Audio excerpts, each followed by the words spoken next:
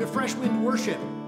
We invite you today to be a full participant in song, as we say these lyrics, as we open ourselves to hear from the Word of God today. But most importantly, may we be full participants in our hearts as we come before a holy God, that even though we are unholy and impure, He still receives us just as we are, with the promise that if we let Him, He can change us, transform us, and lead us into life everlasting. We praise the name of His Son Jesus, Lord and Savior. So let's begin. Praise the name of Jesus. Praise the name of Jesus. He's my rock. He's my fortress. He's my deliverer. In Him will I trust. Praise the name of Jesus. Sing again. Praise the name of Jesus. We praise the name of Jesus. He's our rock. He's our fortress. He's our deliverer. In Him will we trust. We praise the name of Jesus.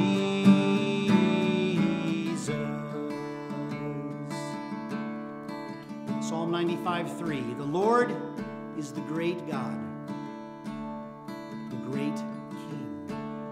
Let's continue in worship. Come, thou almighty King, help us thy name to sing, help us to praise.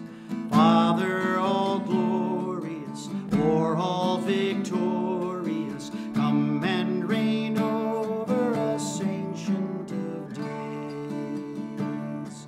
And come, thou incarnate Word, gird on thy mighty sword, our prayer attend. Come and thy people bless, and give thy word success. Spirit of holiness, on us descend.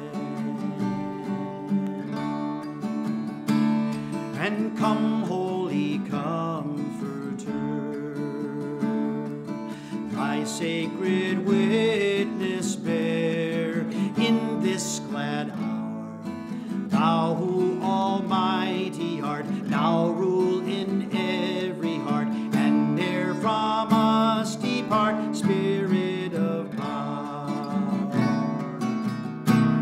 And to the great one in three, eternal praises be, hence evermore.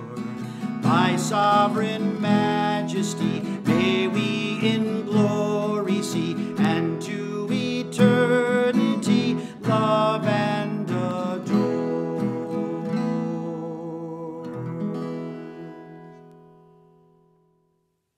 Well, welcome to our time of worship this morning. So glad that you joined us. We hope that our time together will be profitable and that you'll just feel like you're being drawn closer to the Lord as we spend time together worshiping. The Bible tells us that pleasing offerings to God are lips that give thanks and praise. And we started out by singing, praise the name of Jesus. And so lips that give thanks and praise to Him are an acceptable offering to Him. Also, he says doing good is a great way to offer up a thank you note to Jesus for all that He's done for us. So I trust that as we spend time together, God would stir in our hearts, that we would rejoice in what He's done, that we would be people who give thanks, and that we'd be quick to go out and work and do the good works that He's already prepared for us to do this week. And we're so thankful that you support us and the many ways that you show your gratitude to us here at the Western Home. We love to hear from you, and if you have any needs that we could help with, please reach out. One of the best ways to reach us is at our email address. That's freshwind@westernhome.org. Again, freshwind@westernhome.org. Also, we appreciate your support for the ministry. I know many of you have been so faithful to give for the financial needs of the ministry here and for the Alice Eisenhower Fund. So grateful for your ongoing support. And if you'd like to continue to support us or you'd like to send us a piece of mail, you could send that to 5307 Caraway Lane here in Cedar Falls. And so again, we're just so grateful for your partnership in the ministry here. And as we gather for worship, we certainly want to be praying, and we want to pray for our world and just kind of some of the struggles and troubles that we see there. So let's just bow together this morning and invite God into all that we're doing. Heavenly Father, we're so grateful for the opportunity we have to know you and to serve you, and help us to be faithful as we offer up those pleasing sacrifices to you. Help us to have lips that are quick to give thanks and praise to you for all that you've done for us. And God, help us to be faithful as we accomplish the work that you prepared for us to do, that we might make a good difference in the world that we live in. So guide and direct our steps this week. Help us to be faithful as we listen for your voice and as we follow. And Father, we think about our world, and we especially think about the trouble there in Ukraine. And God, all those who are struggling today, we just want to pray that you would draw into that situation. God, that you would work out your perfect will, that you would put away the forces of evil, and God, that you would just step into the troubles in the world that we have. And God, we're thankful that you're sovereign, that you're at work, that you're always drawing people to yourself. So I pray this morning that as we look into your word, that you do just that you would draw us in, that you would teach us what you have for us, and that you'd help us to be faithful and obedient as we go about our day. We just ask your blessing now in our time. In the name of Jesus, amen. Oh, that we would indeed taste and see that God is good and that his grace is indeed sufficient. He giveth more grace when the burden grows greater. He sendeth more strength when the labors increase. To added affliction he addeth his mercy, to multiplied trials his multiplied peace. His love has no limit, his grace has no measure, his power is no boundary known unto men. For out of his infinite riches in Jesus he giveth, and giveth again.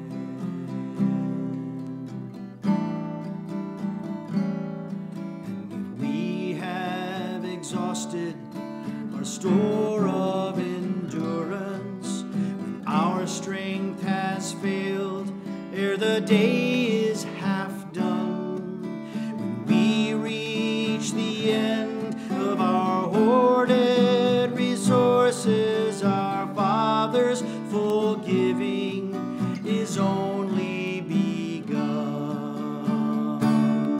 For his love has no limit, his grace has no measure, his power has no boundary known unto men. For out of his infinite riches in Jesus he giveth, and giveth again.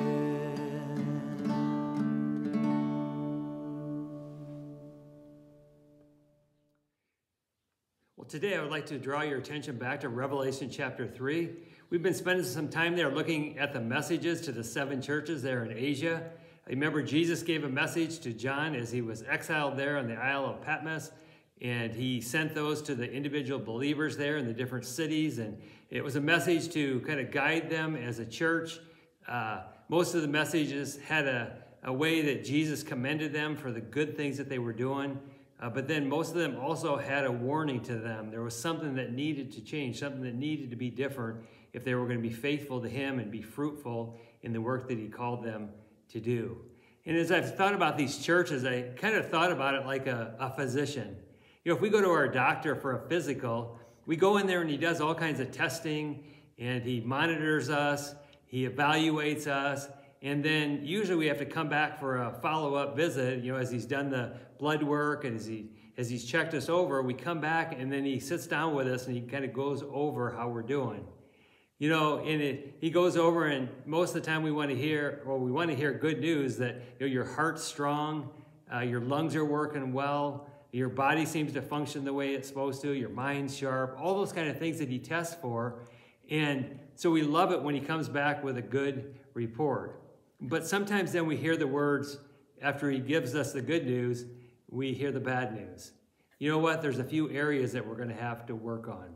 The test results showed that there's a problem that we need to address. And usually when he turns the corner from the good news to the bad news, we kind of just turn off the good news. We're more focused on what do we need to do to be healthy? What do we need to do to get a good bill of health? And so that's kind of how I see these letters working out to the churches there in Asia. And most of them came back with some work that needed to be done. Now, the church today is a great encouraging message because this church didn't have any words of warning, any words of condemnation. He just came back and says, hey, you're doing well. Just keep on doing what you're doing. You're healthy. You're thriving. Keep on keeping on. And so the church in Philadelphia, that was the faithful church. And what characterized this church was their brotherly love, a healthy, loving, and fruitful group of believers. That's what characterized them. And some commentators believe that they're the awakened saints of the last days. This is the church that's faithful and thriving when Jesus comes back. And that's where we want to be today. We want to be Christians that have a good bill of health. As Jesus looks over our lives, our hearts and our minds and our motives in the works that we do, we want him to say, you're doing great. Just keep on doing what you're doing and be faithful to the end. And that was the church at Philadelphia. It was a good report from the divine physician. And so let's look what he says here in verse 7 as we begin. A description of the one who's addressing this church at Philadelphia. Of course, that's the risen Jesus. In Revelation 3, verse 7, we read this. It says, the angel of the church in Philadelphia write, he who is holy, who is true, who has the key of David, who opens and no one shuts, and who shuts and no one opens, says this to the church. And so, like the other letters, we have a description of Jesus. We have the one who comes and does the evaluating of the believers there. He assesses them, he evaluates them, and then he goes on to give them the results, the message that he wants for them to hear and live by. So what is it about Jesus that he points out here? Well, first thing we see is that he's holy. That means that his character is perfect and genuine. He is always right and his motives are always good. So Jesus is perfect through and through. His motives are always right. They're always best. There's never any hidden agenda. Jesus is set apart from us. He's holy and he's true. The second thing we see here is that he's true. It says here that he speaks of his righteous actions which come from his holy character. He always does what is right and he always does what is true. So in other words, his actions, the way he works, flows from his holy character. And so the fact that his motives are always right and he's genuine through and through, Jesus always does what's true and right. So we can trust that. And sometimes I wonder, God, what are you up to in my life? And maybe today you're wondering that very thing. Where are you leading? What are you doing? But the fact that he's true in all that he does means that where he's leading us is exactly where we need to go.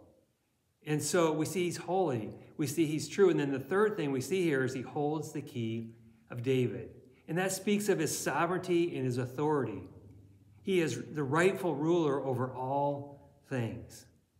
And if you're familiar with David in the Old Testament, David was the king that God raised up to watch over his people and to rule over his people. He was told over and over again that through his line, through his descendants would come one that would sit on the Davidic throne. And of course, that's the Messiah, Jesus. That's the Savior who came to rule over us. And the Bible talks about the fact that God wants to reign over his people. He wants to rule as the sovereign. In fact, in Psalm 103, verse 9, it says this. The Lord has established his throne in the heavens, and his sovereignty rules over all. So again, a reminder that God is watching over all the affairs of the world. He's watching over all the affairs of our lives. And because he's true and genuine and faithful and right and perfect and holy, we can trust him to guide all that he does in our lives. So he describes himself in that way. And then he talks about the fact that he opens and closes doors. He says the doors that are shut, nobody can open. And the doors that I open, nobody can shut. And in our lives, the first door that he opens is the door to salvation. And you know, over in John 10, Jesus said this. He said, I am the door. If anyone enters through me, he will be saved. And so Jesus is the door to salvation. And in Revelation 1, he talks about the one that he's the risen one. He's the one that's conquered death. And look back there in Revelation 1, verse 17. It says this. It says, do not be afraid, Jesus said. I am the first and the last. I'm the living one. And I was dead, and behold, I am alive forevermore. I have the keys of death and Hades, or hell. And so again, Jesus is the one who overcame the grave. He's the one that defeated sin and death and the enemy. And he holds the key. He opens the door for us to enter into that forgiven relationship with him and to live with him forever. He's the one that holds the keys to death and hell. And he opens and closes doors, especially for salvation. That's where it first begins. The second door that he opens is the door for ministry. Not only are we saved, but he's got work for us to do. Look with me at Revelation 3, verse 8. He says, I know your deeds. Behold, I have put before you an open door, which no one can shut. Because you have little power and have kept my word and have not denied my name. And so Jesus opens up doors for us for ministry. And don't you love when he does that? You love when he works and he guides and he puts you in the right place at the right time with just the right message for the people that he calls you to serve. And he's done that throughout history. I really love reading through the book of Acts, you know, where Peter and Paul began to go out and they began to minister in different cities and different regions. One of my favorite stories is in Acts 16, where Paul and Silas went there to Macedonia, and they were called there, and how God just kind of guided and directed their path to get them right where they needed to be. Look again at Acts 16 with me. In verse 6, it says, they passed through the Phrygian and Galatian region, having been forbidden by the Holy Spirit to speak the word in Asia. And after they came to Mysia, they were trying to go into Bithynia, and the Spirit of Jesus did not permit them. In passing by Mysia, they came down to Troas. A vision appeared to Paul in the night. A man of Macedonia was standing and appealing to him, and he's saying, come over to Macedonia and help us. And when he had seen the vision, immediately we sought to go to Macedonia, concluding that God had called us to preach the gospel to them. And as they met this group of women out in the city square worshiping, look at what happened. It says a woman named Lydia from the city of Thyatira, a seller of purple fabrics, a worshiper of God, was listening, and the Lord opened her heart to respond to the things spoken by Paul. And so we see here that God just opened up the ministry for him to go exactly where God wanted him to speak the message that he gave him to the people that he called him to minister to. And how God just opened up the heart of Lydia as she heard the truth of the gospel and she became a believer in Jesus. And God does that for us as well. And so I pray that you and I would be open to God's leading, that we let the Spirit of God open and close the doors in our lives. And I know sometimes when he closes the door, sometimes that can be frustrating. It could cause us to question, God, what are you up to in my life? And yet he's the God who opens and closes the doors for the best and the most fruitful ministry in our lives. So what was it in Philadelphia that characterized these believers? I call them open door believers. Well, I think there's three things that characterize their lives that really should characterize our lives as well if we're going to be used most effectively for God and his plan. The first thing that we see here that characterizes an open door Christian is this. They had little power. In other words, they were humble, they were dependent, they were surrendered and obedient to him. They were living their lives in the proper place. It was a place of dependence. You know what? That's where he wants you and I at this morning. He wants us to be humble. He wants us to surrender our will to his. He wants us to be willing to follow him wherever he might lead as the commander and the chief of our lives. Are you willing to do that? Are you humbling yourself under his hand? Are you allowing him to lead you where he wants you to go? You know, Peter said this to his followers in 1 Peter chapter 5. He said this, all of you clothe yourselves with humility toward one another. For God is opposed to the proud, but gives grace to the humble. Therefore, humble yourselves under the mighty hand of God, that he may exalt you at the proper time. So we're living in the proper place. We're living in a place of dependence. That's where he wants you and I to live. And when we do that, he'll bless our efforts. He'll open the right door. He'll close the wrong door. He'll guide us to where he wants us to be most fruitful and effective for him. So the first thing we see is they were little power. They had little power. They were humble. The second thing that we see here for open door Christians is this. They kept his word. They were faithful and obedient to the word of God. They were living by the proper message. In other words, they had ears that were open to what the word of God was saying to them, and they stepped into that and they were obedient. When we're doers of the word, the Bible says it will be blessed in all that we do. These people, as open door Christians, longed for the word of God. And yet we live in a world where sometimes the word of God is just kind of set on the shelf. You know, it's just kind of an old dusty book that we need to pull out to go to church. You know, it has a message that's good and profitable, but it's not really any different than any other book on our bookshelf. In fact, one of the books that I read this week said this about the pushback that we get on the word of God. Satan corrupts the word. The critics subtract from the word. Some large sections of organized Christendom add to the word. The modernists or liberals supplant the word with their own ideas. And much of Protestantism neglects the word, and the world simply rejects the word. But the true child of God, on the other hand, loves it. He meditates on it, all of it. He reads it and desires it and studies it, treasures it, obeys it, and even defends it if necessary. He said this is the true group of believers, as it describes the believers there at Philippi. And so the church that longs to be most effective is the people that has a longing for the word of God. They live under the proper message. And then the third thing that we see that characterizes them is this. Open door believers do not deny Jesus' name. And so they affirm Jesus as Savior and Lord. They lived under the right authority, under the proper authority in their lives. And so we see that they were willing to bow their knee to Jesus. And you know, the Bible says that there's no other name under heaven but the name of Jesus by which we must be saved. And so that's where we begin. We bow our knee to him for salvation, and then we bow our knee to him and surrender so that he can use us in whatever way he chooses. And so the open door Christians follow after him. You know, the Bible tells us in Philippians 2 that someday every knee's going to bow and every tongue's going to confess that Jesus Christ is Lord to the glory of God the Father.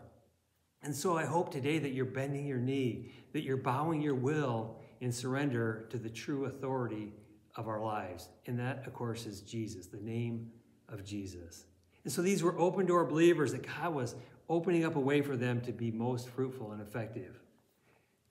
We see that as he goes on, that because they were fruitful, because they were believers that loved God and had this brotherly love for other people and for other believers, that God was using them and their ministry was effective.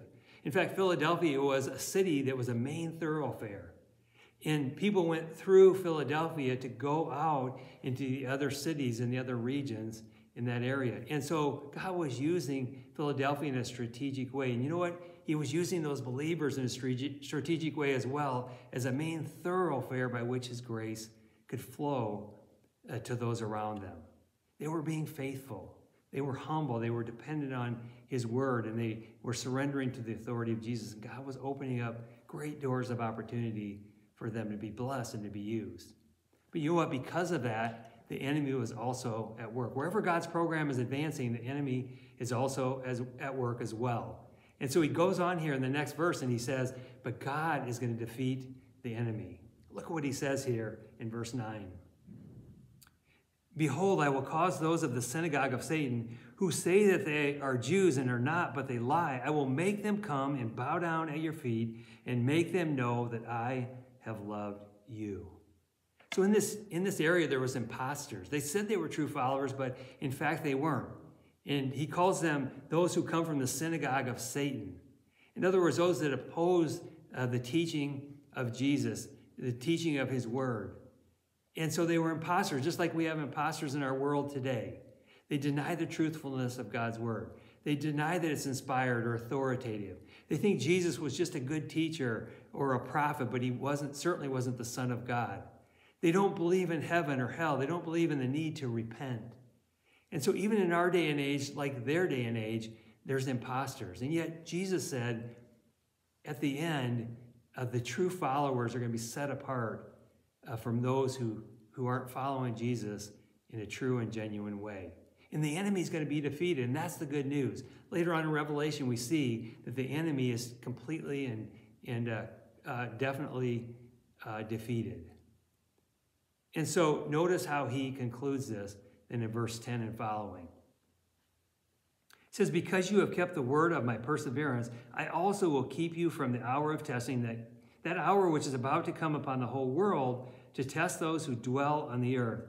I am coming quickly, so hold fast what you have, so that no one will take your crown. He who overcomes, I will make him a pillar in the temple of my God, and he will not go out from it anymore. In the name of the city of my God, the new Jerusalem, which comes down out of heaven from my God, and my new name. So he tells these believers, he encourages us today, hold fast to what you have. Be faithful. The divine doctor is saying you're doing great. Just keep doing what you're doing. You're healthy. You're strong. Keep serving as I call you to serve. And that's what he says here. And I love in verse 10 where it says, there's an hour of testing that's going to come on the whole earth, but we're not going to have to go through that. We know that it's a tribulation period, and we're certainly moving in that direction. But the good news is it says he doesn't just help us through it, but yet he'll take us from it. He'll take us out of it. We know that as the rapture of God's people. And so he says, be encouraged. Keep on doing what you're doing. You're healthy. Just keep following, keep trusting, and keep serving. And at the very end, then, he gives us this call again, like in the other letters. If you're hearing what I'm saying, then respond. In verse 13, he says this, he who has an ear, let him hear what the Spirit says to the churches. So as the divine doctor makes his way through your life, what is he finding? What is he seeing as the test results come in? Are you strong? Are you healthy? Are you faithful? Are you obedient? Are you humble before him as you seek to do his will? That's what he wants for us today. That's the church in Philadelphia that he commends for being so faithful. So I trust today that that's where you are living. That's where I'm living as we seek to follow after the risen Jesus and listen to the message that he gives us today. So let's ask him to give us strength to be faithful all the way to the end. Father, we just thank you for the words that you gave to these folks living in Philadelphia. God, this church, these believers, God, you gave them a personal message, and it was a message of affirmation. God, you affirmed them and commended them for being humble and dependent on you. And Father, you affirmed them for staying true to your word. I pray that today we would be believers who stayed true to your word, that would be obedient, that would be doers of the word and be blessed in what you've called us to do.